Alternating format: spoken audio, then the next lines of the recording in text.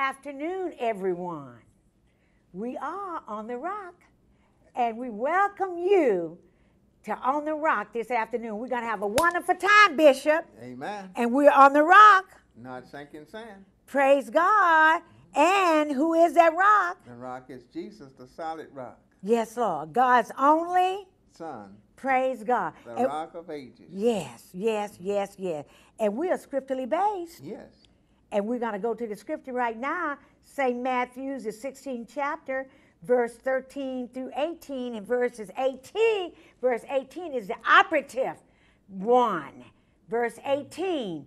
Now get your Bibles. We're coming from the King James Version. King James Version, our viewers every week, we're going to go to it right now. I'm sure you all know, but we might have some new ones this week. Praise God. Here we go. Verse 13 of the 16th chapter of St. Matthew's. When Jesus came into the coast of Caesarea Philippi, he asked his disciples, saying, "Whom do men say that I, the Son of Man, am?" And they said, "Some say that thou art John the Baptist, some Elias, and others Jeremiah, or one of the prophets." He saith unto them, "But whom say ye that I am?" And Simon Peter answered and said, "That thou art the Christ, the Son of the living God." And Jesus answered and said unto him, "Blessed art thou, Simon Bar-Jonah, for flesh and blood hath not revealed it unto thee, but my Father which is in heaven.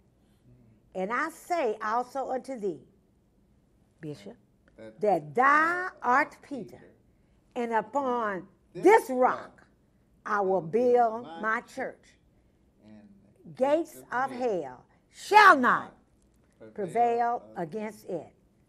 Now, what is he saying here? He's going to build it on Peter. Now, explain to the people. The revelation knowledge that was revealed to Peter. Thou art the Christ, the Son of the living God. Yes, Lord. That revelation knowledge. The church is built on Jesus. Yes, Lord. And we are on the rock. Yes. That solid rock, which is Jesus. Yes. And at this time, we got a wonderful guest, and we will introduce him once. Bishop, you're going to do a scripture right now. We've done the scripture, so you're going to sing? Yes. Okay, we're going to have you sing a song, and then we're going to introduce our guest this afternoon. Okay. The Our Father prayer, I like everlasting. Let God lead you. Our Father, Yes, Jesus. which art in heaven, hallowed be thy name. Thy kingdom come, thy will be done in earth as it is in heaven. Give us this day our daily bread. Yes, Jesus. And forgive us our debt as we forgive our debtors. And lead us not into temptation, but deliver us from evil. Oh, for thine is the kingdom. Yes. And the power and the glory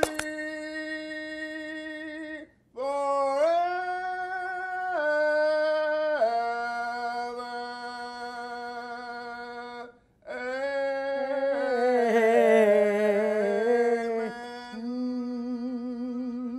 Amen. Yes, Lord. Thank you, Jesus. Our Father. Yes. Yes, Lord. With that momentum, we're going to introduce our speaker. Amen. At this time, it gives me great pleasure to introduce this young man of God. Yes. Yes. Praise God. Hallelujah. Minister Joseph V. Wilson. Praise God. He's the son of Elder Reverend Lee Wilson and this psalmist, I call her my psalmist, Yes. Faith Wilson. She's a minister in her own right, Bishop. Yes, she is. And Minister Joseph Wilson is a member and a minister at New Generation Christian Fellowship, where the pastors, Apostle Larry and co-pastor Kim Simmons, and the assistant pastor is Assistant Pastor Lee Wilson. I give you Minister Joseph V. Wilson. Amen. And I'm going to let him give you his subject and let him come to you in the way God would have him come. Amen. Minister Lee V. Wilson. Amen. Praise the Lord, everybody, to all the viewers, and bless you, Bishop and Dr. Underwood. Praise the Lord. What God is leading me to talk to you about is the covering. A lot of us, we don't understand what we're covered by and who is covering us. Jesus is covering us. Yes, Lord. And his covering, if you look over to, follow with me to Psalms, the 18th chapter, and the 2nd verse, amen. The covering of Jesus is so powerful. It's almighty. Look at this now. The Lord is my rock and my fortress and my deliverer, my God, my strength, in whom I will trust. We have to trust in it now. My buckler and the horn of my salvation and my high tower. Amen. His covering is almighty. It's a hiding place for when the storms of life is raging, when the valley gets too tough. It's a hiding place. It's a guaranteed protection. Amen. This covering is what we're in. It's what is upon us, the people of God, the saints that proclaim the name of Jesus Christ. Amen. Now, there's sometimes that we're abiding in the covering, but then there's times where we step away from the covering because we're in the flesh.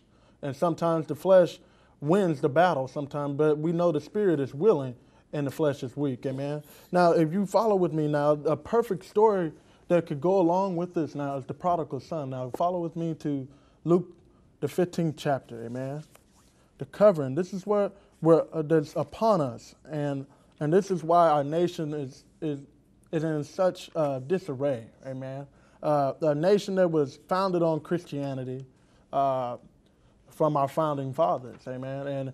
And in our churches that used to have the power and the anointing that they used to possess is gone because some of us have stepped out the covering of Jesus Christ, amen. And our nation has somehow, if you remember the story of Sodom and Gomorrah, our nation has become a modern-day Sodom and Gomorrah because we have stepped out of the covering of Jesus Christ. Amen. Now, follow with me to Luke chapter 15, the 13th verse. Amen. This is the prodigal son, the story of the prodigal son. All right. Now, it says, and not many days after, the younger son gathered all together and took his journey into a far country, and there wasted his substance with wretched living. Amen. And then the 14th verse, and he had spent it all, there arose a mighty famine in that land, and he began to be in want. Yes. As soon as we step out of the covering, we lack in a lot of different areas, spiritually and naturally. Naturally, we lose, we're struggling in our finances. We're struggling with peace in our household. Take your time. And it's a lot of struggles that's going on naturally and spiritually. We lose our trust and our faith in God once we step out of the covering of Jesus. Amen? Amen. Now, if you look at this now, the 15th verse, and he went and joined himself to a citizen of the country and sent him into his fields to feed swine. Mm-hmm. Now, a lot of us, when we're in the covering of Jesus, it's almost like a cell. If anybody's taken biology or science, you will understand what I'm talking about. A cell has these different type of things. It has the nucleus, it has the cell wall, and the ribosomes. Now, if you look at these things in the spiritual realm, the Holy Ghost that dwells down on the inside is your nucleus. And now not only that, the Spirit of God is your covering, which is your cell wall that protects you from different parasites or the fiery darts that the enemy is trying to fire at you. And now the anointing, which is the ribosomes. The ribosomes get rid of the unnecessary things that are abiding in the cell. The anointing is what destroys the yolks, and that's what the ribosome is. And once you immediately step out of the covering of God, here comes the cell wall breaking down, and the enemy can easily be able to get to your spirit and destroy you. Yeah. For John 10:10 says, the devil comes to steal, kill, and to destroy. But our God came that we have life and that more abundantly. Now, when we step out of the Spirit of God and step out of the covering, if you look, and we're still talking about the cell. Now, what protects the cell from parasites? The white blood cells. This is the angels that God dispatches among us to protect us from what the enemy is trying to do. We don't fight against flesh and blood. We don't fight against different things. We fight against the underworld, the enemy, demons. Amen. The covering is what protects us. And when we step out of this, immediately our cell wall breaks down. Immediately our spirit is taken over by the enemy. And this is where we lose the battle. But when we abide in the Spirit of God, and when we abide in the Spirit, that's when we're able to be ordered by God. Amen?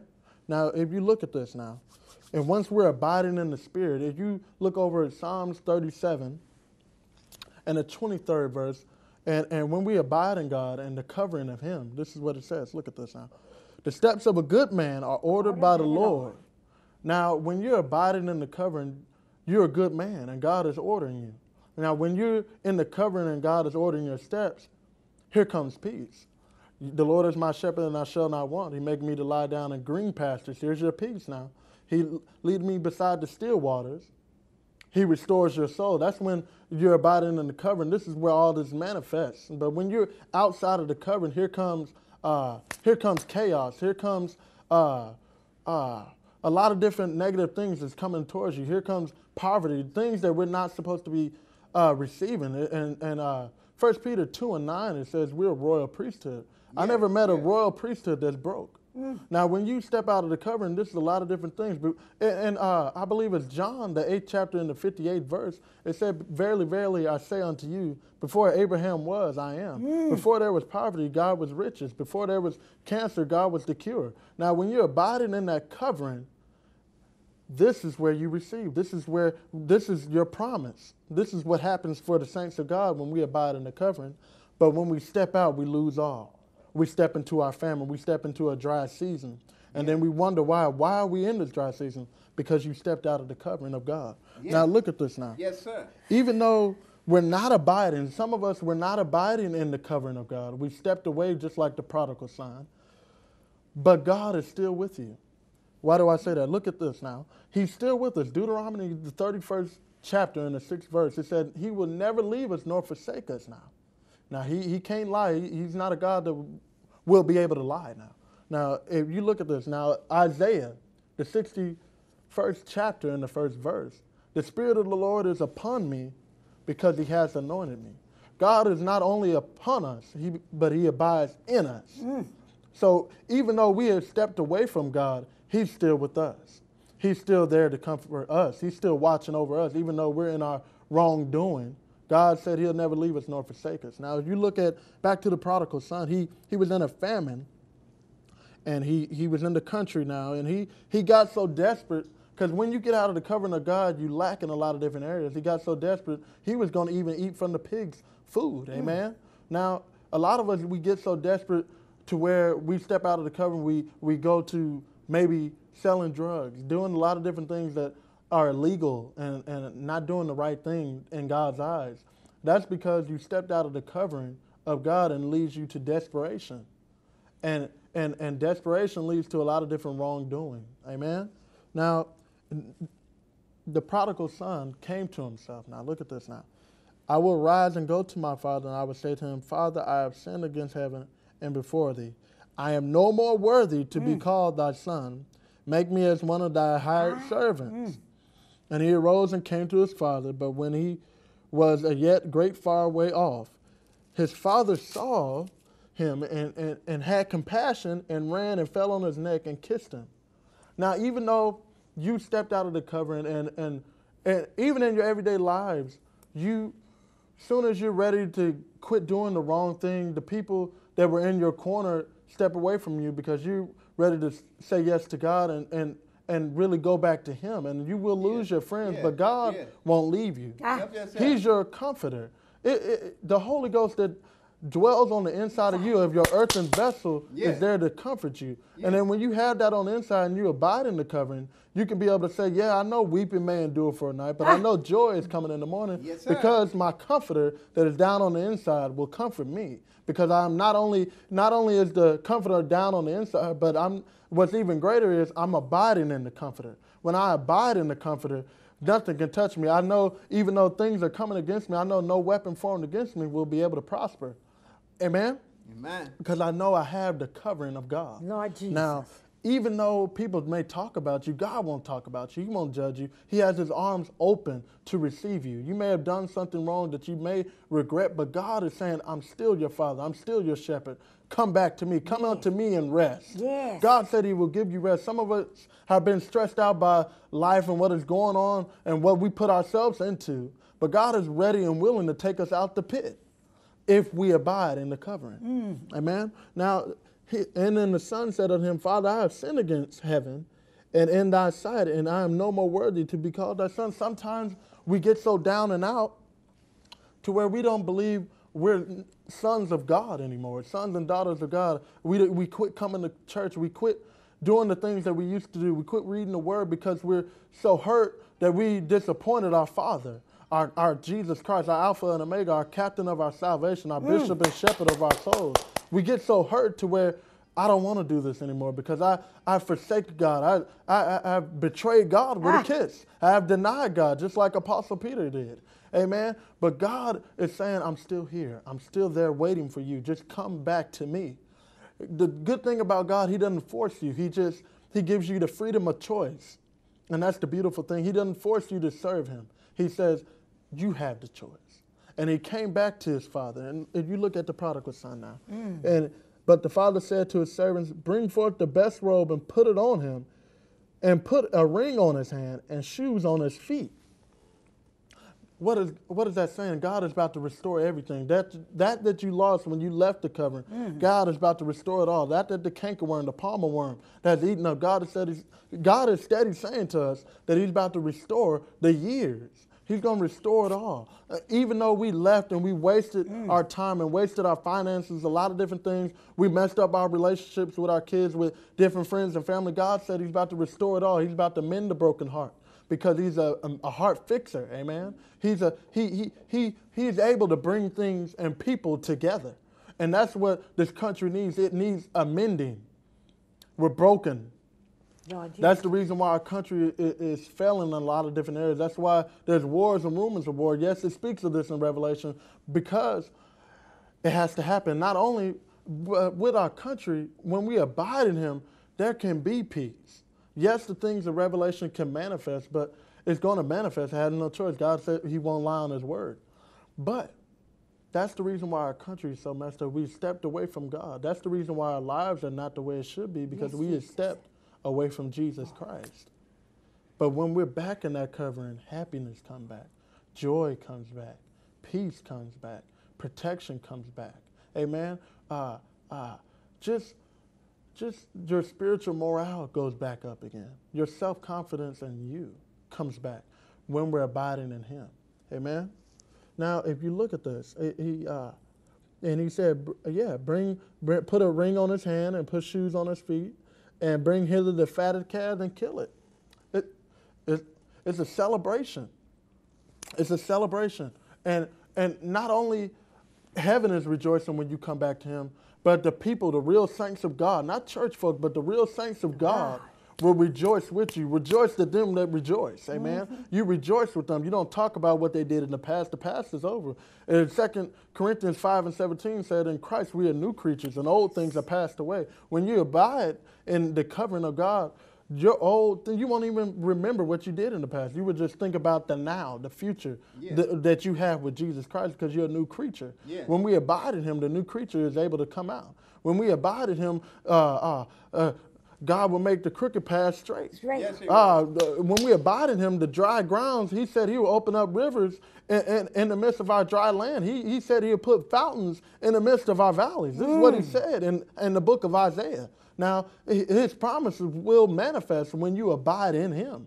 Now, when you abide in the covering, a lot of these things come to pass. The riches of the Gentiles come to pass. Amen. Even though, if you look at the story of Joseph, it may have looked like his covering was taken away, his promise was taken away. If you look at it when his coat of many colors was taken away. But the colors were still abiding in him. If you look at the colors of red, red is blood. The blood of Jesus. Now, it said in 1 John chapter 1, verse 9, he's faithful and just to forgive us of all of our sins by his blood. Now, if you look at this now, the other colors that are abiding on the coat of the many colors was purple. Purple is royalty.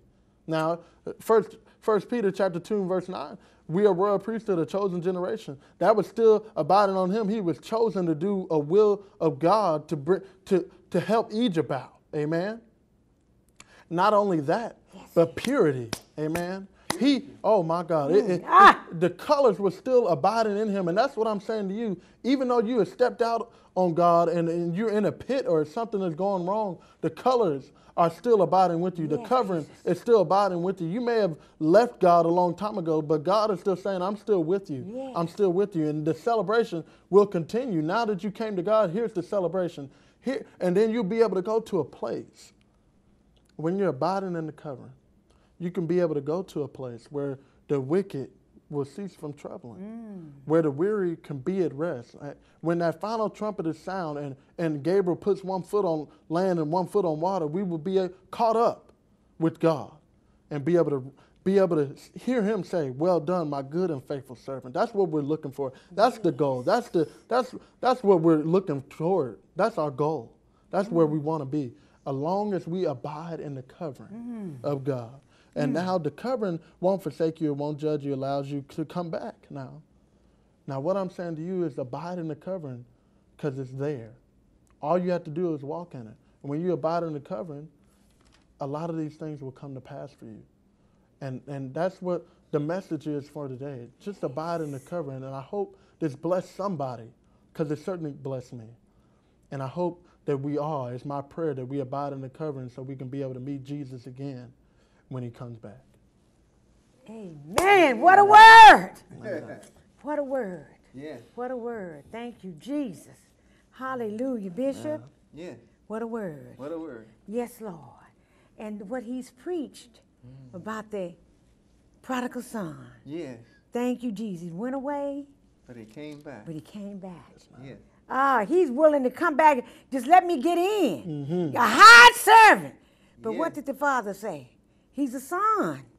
Amen. Come back as a son. His arms wide open. That's Jesus' arms is wide open. If you've stepped away, You can do like the prodigal son. Come back home. come back home. Praise God. Come back home. His arms are wide open. While he was afar off, did he go to him and kissed him on the neck? He met him. Met him. When he was afar off, he met him. He was willing to come back as a high servant. He just wanted to get back. He was ready to eat the husk. Got back in the pig pen. Thank you, Jesus. Hallelujah. But Jesus to come as a son. Praise God. Yes. Hallelujah. Thank you, Jesus. Abide. Abide in the covering of God. Yes, Praise God. yes. Thank you, Jesus. Hallelujah. And if you don't know him, all you have to do is confess with your mouth. Romans 10, 9, and 10. Let me go there right now. Romans 10, 9, and 10. We got 5 minutes? We got 5 minutes. We got time to go to Romans 10, 9, and 10. Praise God. Bishop and Reverend, pray, minister, y'all listen to me and help me out here. Romans 10, 9, and 10. That if thou confess with thy mouth, Yes. we all got a mouth, You got to confess. the Lord Jesus. Yes, yes. You got to confess. That means you got to talk, right? You got to say, I accept you as my personal Savior. The Lord Jesus, and shall believe in thine heart that God has raised him from the dead. That God raised whom? Jesus. Jesus from the dead. Thou shalt be saved. He didn't say maybe. That's right. Thou shalt be saved. A surety. If you accept him as your personal Savior and confess it with your mouth, he said you're saved. For with the heart man believeth unto righteousness, and with the mouth confession is made unto salvation. Amen. So you got to believe that Jesus came through 42 generations, 14, 14, 14, read St. Matthew's. You can look it up. It's all documented. He came through 42 generations to suffer, bleed, and die. Yes. That you, and even me can be saved. You got to believe that Jesus did it for you, and me. He did no sin. Amen. He took our sin. Anything you can do, anything you've done is not too bad. But I killed somebody. But I've done this. It's not too bad. It'll be under the blood. Is that right? Amen. All you got to do is repent, get sorry enough, become sorry enough not to do it again. Not to do it again. And he'll forgive you. He'll forgive you. Hallelujah. Thank you, Jesus.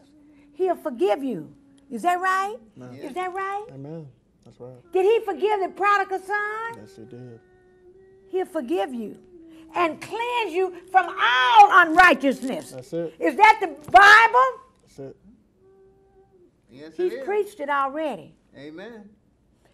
St. Matthew 11:28, it said, what? You can find it real quick. St. Matthew 11:28, it said what?